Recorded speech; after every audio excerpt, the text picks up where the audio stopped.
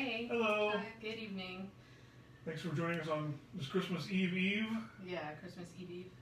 I'm Mindy, and I'm the pastor at Chapelwood Methodist Church, and I'm David. I'm the pastor at Douglasville and Union Chapel United Methodist Churches. We're joined this evening by our youngest child, Ash, who has been participating actively in every single devotion up until this point, but from the other side of the camera. So, and thank you.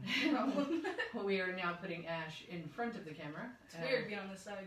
Yeah, so that it's weird being on this side. Yeah, that kind of actually is a little bit what our devotion's about tonight. Yeah. Cool. It's odd because it's taking the person who is expecting to be on the outside of the whole thing and bringing them in and making them a part of it. So, see what I did there? Looks easy, but it's not. So we're going to start our devotion this evening by singing O Come, Emmanuel. O come, Emmanuel, and ransom captive Israel, that mourns in lowly exile here, until the Son of God appear. Rejoice, rejoice, Emmanuel shall come to thee, O Israel. Pretty. Sorry. Okay. So our reading this evening comes from the book of Matthew, the Gospel of Matthew, chapter 1, and it starts in verse 18. Now the birth of Jesus the Messiah took place in this way. When his mother Mary had been engaged to Joseph, but before they lived together, she was found to be with child from the Holy Spirit. Her husband Joseph, being a righteous man and unwilling to expose her to public disgrace, planned to dismiss her quietly. But just when he had resolved to do this, an angel of the Lord appeared to him in a dream and said, Joseph, son of David, do not be afraid to take Mary as your wife, for the child conceived in her is from the Holy Spirit. She will bear a son, and you are to name him Jesus, for he will save his people from their sins. All this took place to fulfill what had been spoken by the Lord through the prophet. Look, the virgin shall conceive and bear a son, and they shall name him Emmanuel, which means God is with us. When Joseph awoke from sleep, he did as the angel of the Lord commanded him. He took her as his wife, but had no marital relations with her until she had borne a son, and he named him Jesus. So yesterday we talked a little bit about the visitation of Gabriel to Mary and how that would have affected her as a young girl in this time. A young unmarried woman suddenly being with child is pretty much the worst situation that a young girl is in Israel can find themselves in. And Joseph, who was a good man, was going to dismiss her quietly rather than bring on the shame of everybody's making, suppositions about what happened here about her. And the angel tells him not to be afraid. Don't be afraid. The child that's within her is born of the Holy Spirit, and it is Jesus, and it will save mankind from all their sins. And Joseph heard this and obeyed, which is the second act of faith in this story that is tremendous, act of faith. So when I was talking earlier about how we're bringing somebody from outside the story in and making them an integral part of the story, we've been tracing the Jesse tree. We started with Adam and Eve and we came through Jesse, but this is Joseph, son of David. This is the house of David. This is the child being born to the house of David.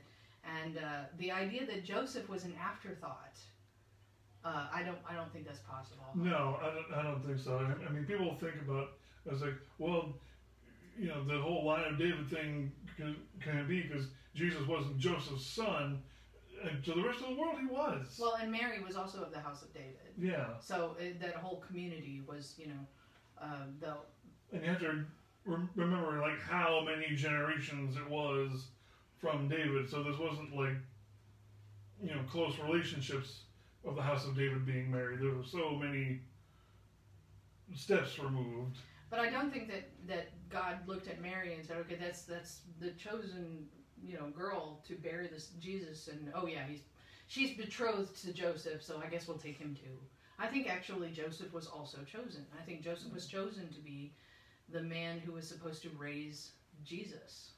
Just like Mary had enough grace to say, this is going to happen. Okay, how is it going to happen? Okay, it shall be as you say. Joseph, as soon as he found out, he did not make a big scene, didn't make any scandal, didn't publicly shame. He just said, okay, we're going to do this quietly. And he also gets a visitation from an angel and says, okay. You're part of this story. Yeah. You're a part of this. You're a part of this. So, I don't know, what do you think? I don't know. I do appreciate the image of an angel coming down and being like, hey, it's okay that you don't know what's going on. But it's always really funny to me when in the Bible they mention an angel came down and was like, be not afraid. Because a lot of people picture angels being like these angelic, human, like, golden locks of hair. But they're like kind of terrifying. I would imagine. 7 eyes and like, be not afraid. Really? That's kind of hard. Yeah. Even what you just said, you envision this angelic image.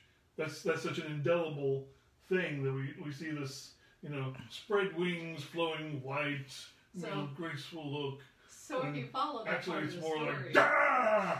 Yeah, if you follow that part of the story, then you have Joseph just, quietly minding his own business, being like, oh, okay, well, this is complicated, so this marriage is not going to work out. I will just, no big deal. And then having this dream where Gabriel is like, be not afraid. Yeah. Whatever you say, boss. You're in charge. Yeah. So I guess that. You kind of have to be in charge. I'm not going to question you. Yes, exactly. But I also think Joseph was probably, a man of great faith. Immature. Otherwise, he would not have been chosen to be betrothed to Mary. And also, he had to have been, because she would have been like, I'm pregnant, and God has, and he would have been like, excuse me? Yeah, exactly. But because he was a man of faith, he's like, okay, yeah, no, that makes sense. Yeah, exactly. So, what we have here is kind of the bringing together of a formula that will create,